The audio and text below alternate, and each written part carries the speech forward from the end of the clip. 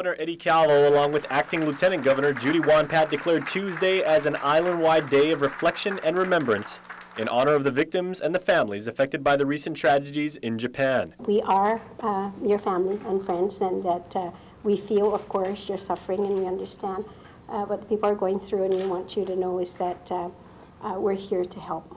Japan Consul General Yoshiyuki Kimura, who was on hand for the signing, says with the unprecedented suffering in his country, he was moved by the island's kindness and compassion. I really appreciate warm-hearted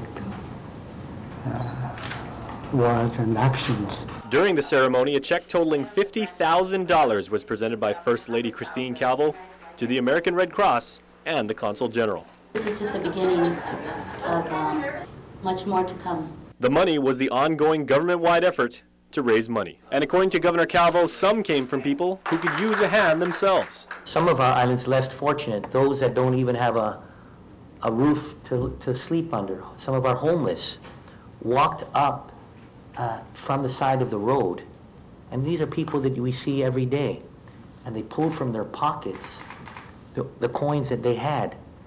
And you know, it may be not much, it could be a quarter or 50 cents, but when you see what that is and the circumstances of these people, for me it gives me so much confidence on really humanity.